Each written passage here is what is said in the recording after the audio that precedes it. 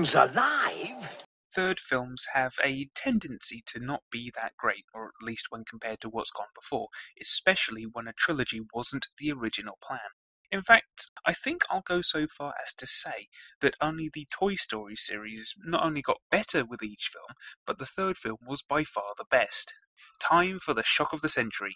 The Dark Knight Rises, which will henceforth be known as Rises in this review, is not the best of the Nolan Batman films. For me, that honour still rests with The Dark Knight.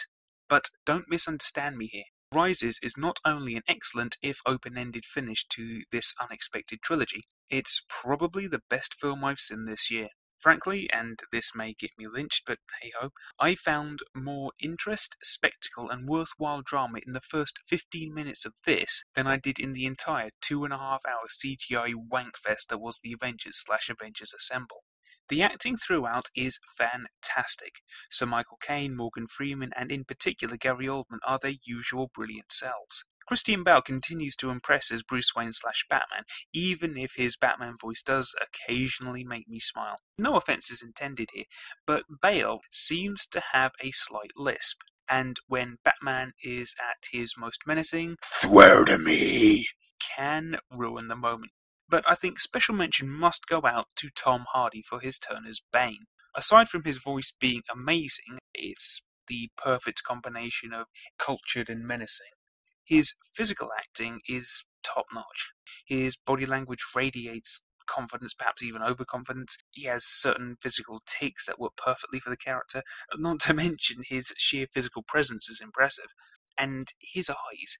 As far as Hardy's face is concerned, all he had to act with were his eyes, and the amount of emotion and amount of meaning he managed to convey just with his eyes was brilliant. The story moves at a good pace, and I only felt the near 3-hour running time when I tried to stand up at the end. There's plenty of intrigue throughout, and I was fairly impressed at how they tied the three films together without things feeling too forced or too hyper-convenient. The action and effects are, on the whole, pretty damn good, although there is the occasional wobble.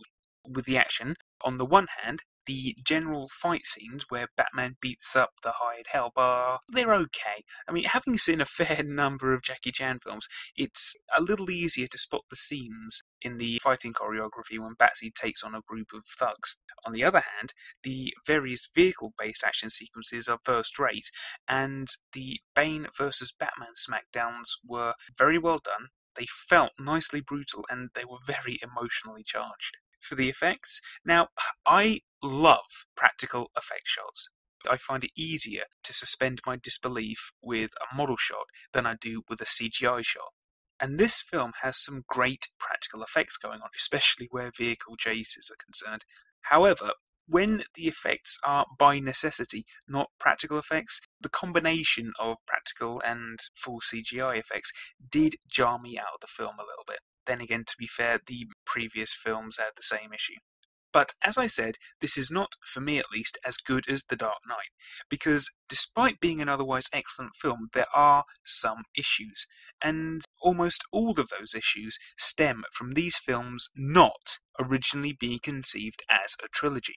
The Dark Knight worked as a sequel to Batman Begins, because when you get down to it, we had only two new characters we needed to give a damn about, Harvey Dent and the Joker.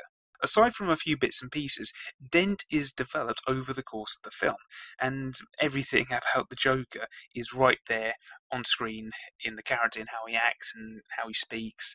Everyone else was either already established in Begins, or else they didn't need that much characterization to serve their purpose in the story.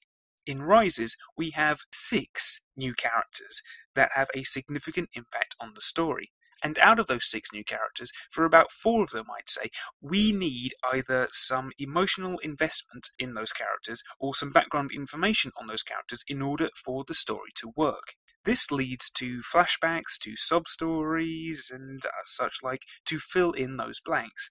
With some day one planning, I think most of that could have been avoided, as it could have been set up over the course of the previous 2 films. Another example is, alas, Catwoman. Before the film came out, a friend of mine asked me what the point of Catwoman was. I glibly responded something like, it's Anne Hathaway in a skin-tight cat suit. I don't understand the question. But the thing is, I'm now left wondering that same thing as well. Oh, I understand why she's there. Without spoiling too much, she's the replacement love interest now that Rachel Dawes is spread over large parts of Gotham. But again, the lack of planning means that her character arc, such as it is condensed into one film.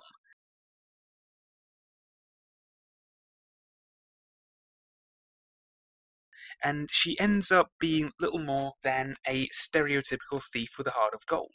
Hathaway does a damn good job with what she's given, but it would have been nice for the character to have room to breathe and develop in a more interesting way. Beyond that, my only other gripe is the ending. Or rather, it's the eventful climax before the ending. Now, everything else anyone could bitch about, I can easily look over and forgive, either because it's explainable with a bit of thought, it's something that's necessary because this is a film and not a documentary, or because, quite frankly, he's the goddamn Batman. But try as I might, I cannot get the logistics of that situation to work without the use of magic, or possibly a warp-capable shuttlecraft. But nevertheless, this is an excellent film. It might not be the best of the three, but it still offered an entertaining end to an unexpected trilogy.